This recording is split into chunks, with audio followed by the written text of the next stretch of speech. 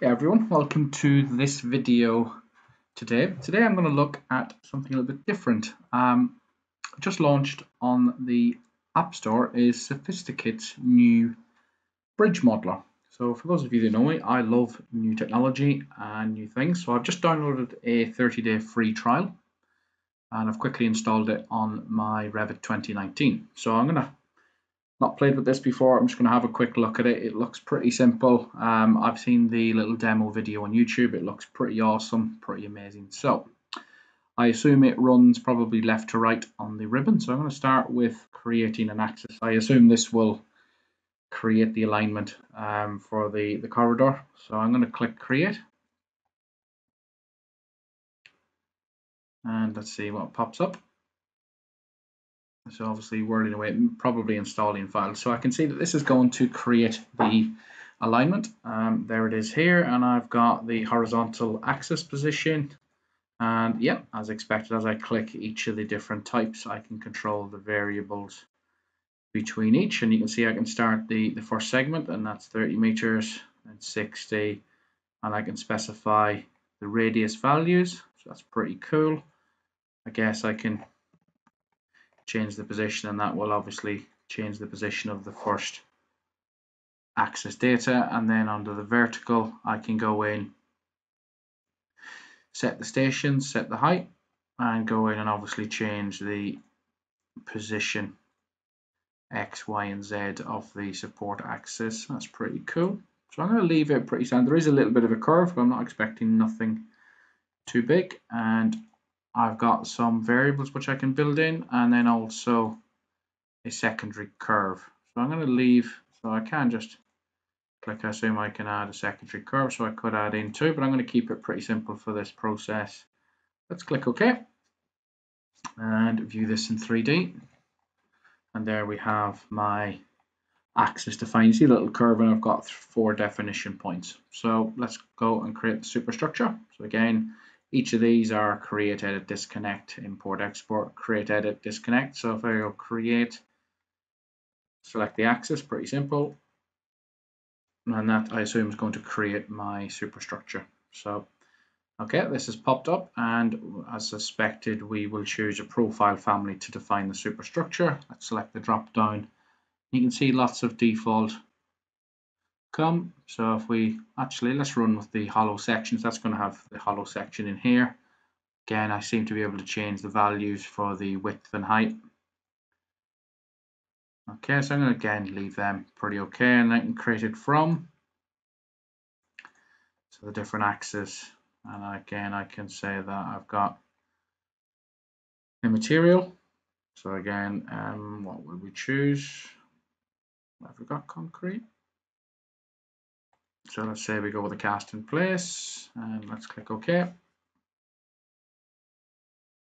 And you can see the little SOFiSTiK task execution is running, and it's processing the data, generating the geometry, and now it's going to create the elements. Okay, that is pretty cool, pretty quick as well. So that has created the superstructure, and it's based upon obviously my axis there. Again, that would take an age. I'd usually have to import Civil 3 data or extrude along using model in place. If we look at the substructure, again, I can click create, select my axis. So the system is pretty simple. You simply define your axis, and then the axis is defining all the geometry thereafter. So the substructure family, I don't think it's that. Let's select this drop down, and okay, there I have some generic peer. Again, these will be custom families which we could drop out. If we, let's say, we'll go with a generic. What have we got? We've got an abutment detail, generic bearing. Let's go with a generic peer 3. Yeah, that's pretty good. And again, we seem to have values which we can change and update, and then we can create on placement. And you can see you've got the 4 points 1, 2, 3, and 4. So if we say actually don't create them on P and 3, just create them 1 and 2. Let's click OK. Okay, that was pretty quick.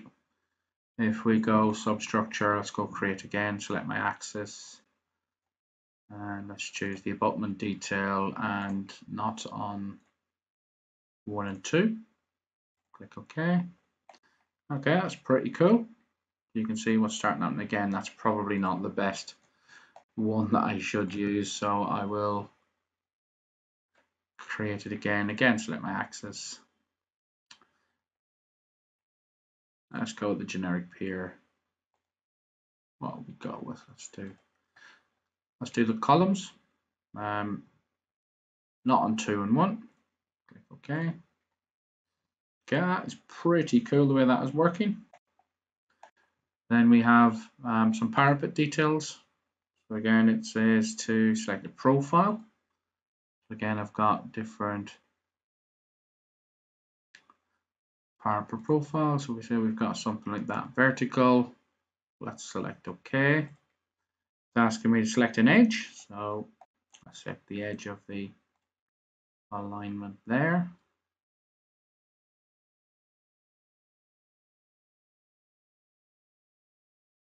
Okay, that's pretty cool. Let's try another parapet this side. So let's go with that profile. Select that edge.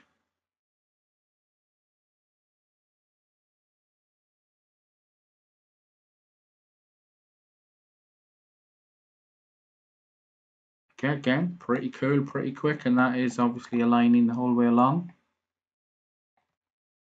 We can do railing. So let's select that. I assume it's going to select an edge that it's looking for. So we've got the placement controls. We've got some layout rules for spacing, some pretty standard Revit stuff. We can specify the spacing, the panel. And let's orbit this around, have a look. So that is a pretty standard panel, and then we've got a railing panel. Let's have a quick look at that. Okay, that's the one I've seen in the video where it's got the base post with the anchorage. So again, that height is fine. I've got some end post options, so I'm going to click OK to that. And it's looking for an edge, so I'm going to select the edge of that parapet. And it processes, obviously it's doing quite a lot, I imagine, in terms of the post. And you can see it is generating down the bottom.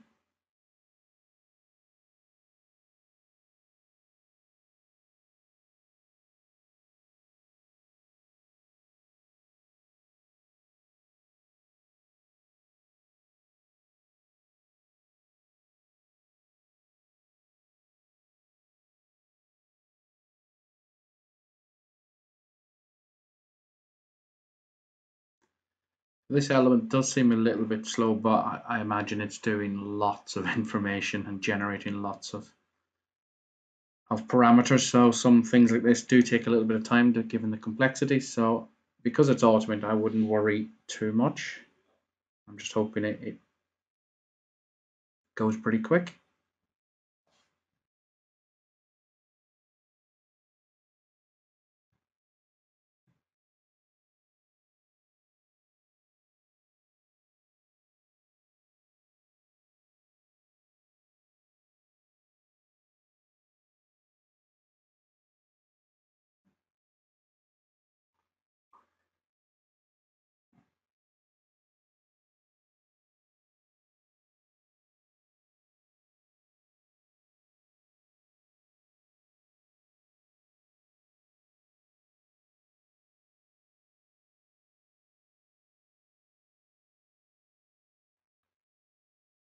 And there we have it, a little bit of time, but you can see that it seems to have generated the full railing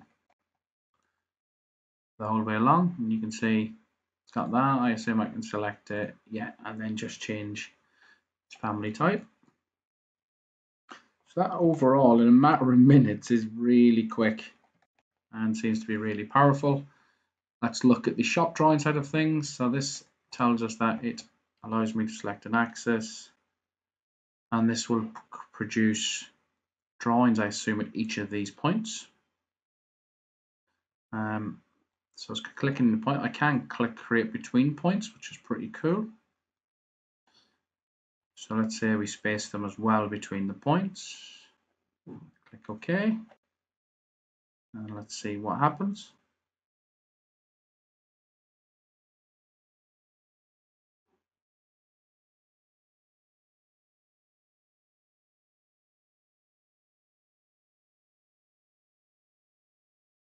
So this, I assume, is creating a view at each of the points.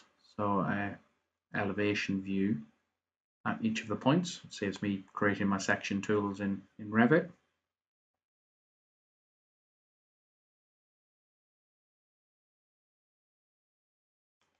Again, I have used similar add-ons where they generate drawings, and they do take a little bit of time if you consider the amount of work that this is doing. So this should, I think, create 7-8 elevations for me.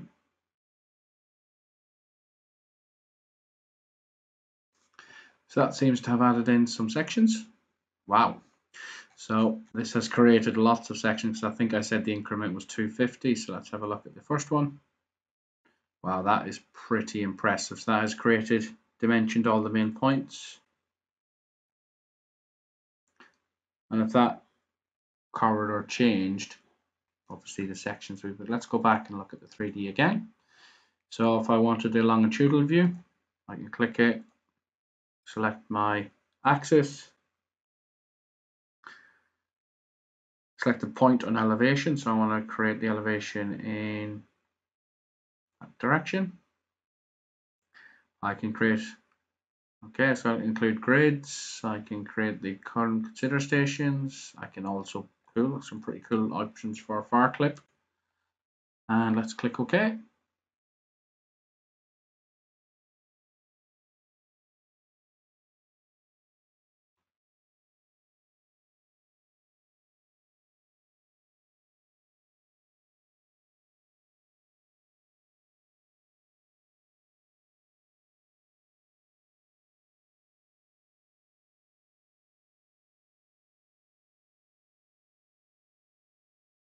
Cool, so that has generated an elevation. Overall, that looks pretty impressive. Let's go back and look at this. So we've looked at the axis, the superstructure, substructure, parapets and railings, automation of views and drawings. I seem to have an option here to import, export, got some help, open a project folder, and then I've got obviously some standard licensing. So that looks like a really cool addition into Revit. It's going to save a lot of people a lot of time in their modeling. So yeah, join me again soon for another look at some interesting structural BIM.